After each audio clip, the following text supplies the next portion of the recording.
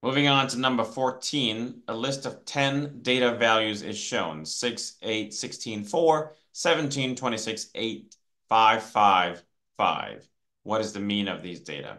So the mean is you add them all up and you divide by the number of items that you see. So we're going to add some stuff up.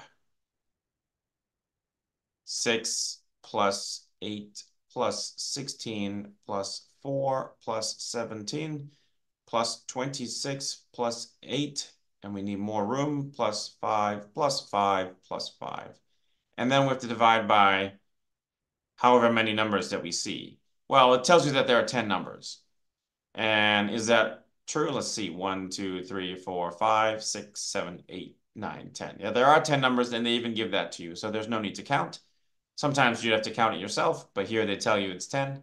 So you divide that by 10. And this number is the mean of these data. Okay, let's get the calculator out.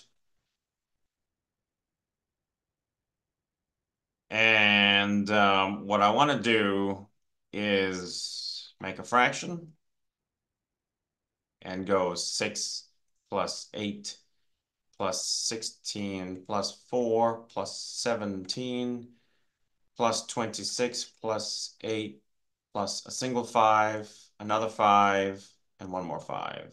And on the denominator, we'll do a 10.